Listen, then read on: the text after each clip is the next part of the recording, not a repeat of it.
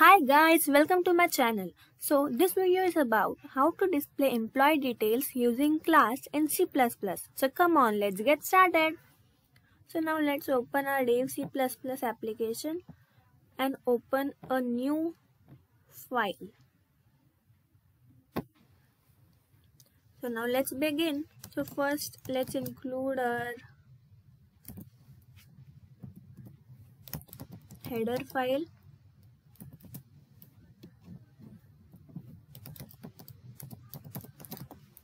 IOStream. Now using namespace std.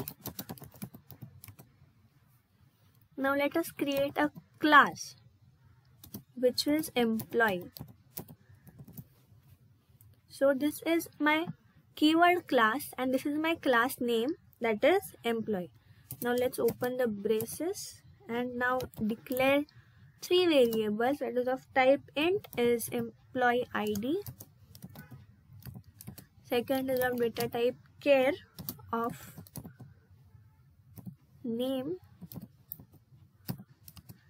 and the third one is float for salary. Now let's declare our access specifier, which is public, so our data can be accessed by anyone anywhere.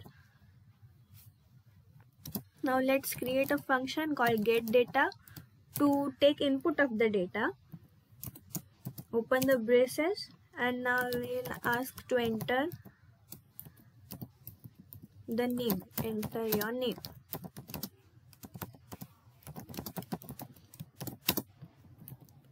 Now we will read that name.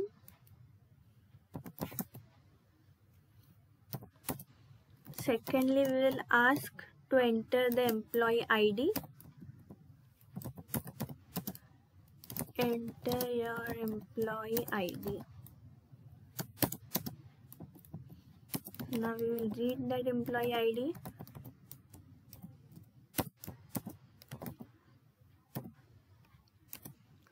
Now we will ask to enter the salary.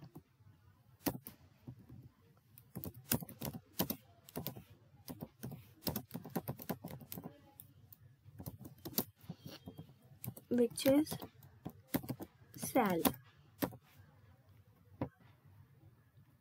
So now this get data function is over. Now we will close this function by giving the braces, and now we'll create another function to display this data.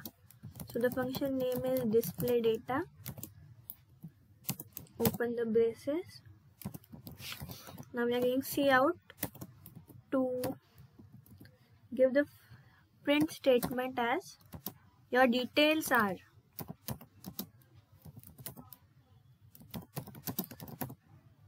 Your details are. Cout. Firstly, we are going to print the name. /n is given to get everything on new line. So here the name is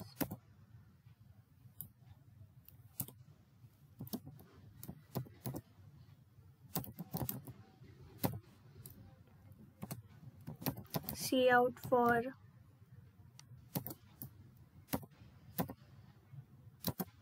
employee ID, which is emp ID, and third print statement for salary, which is sal. So now this function is also over, and now I'm going to close our class. So these are the braces that my class contains, and now I'm going to close this class by giving a semicolon here. It is necessary to give the semicolon when you are closing our class. And now let's create our main function. So open the braces. Now we are going to create object of my class. So see, this is my class name and this is my object. So employee is my class name and E is the object, and now we are going to call this object E dot dot operator is used to call the object. Get data function is called.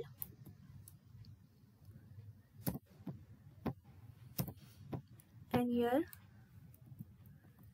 display data function is called. E dot display data.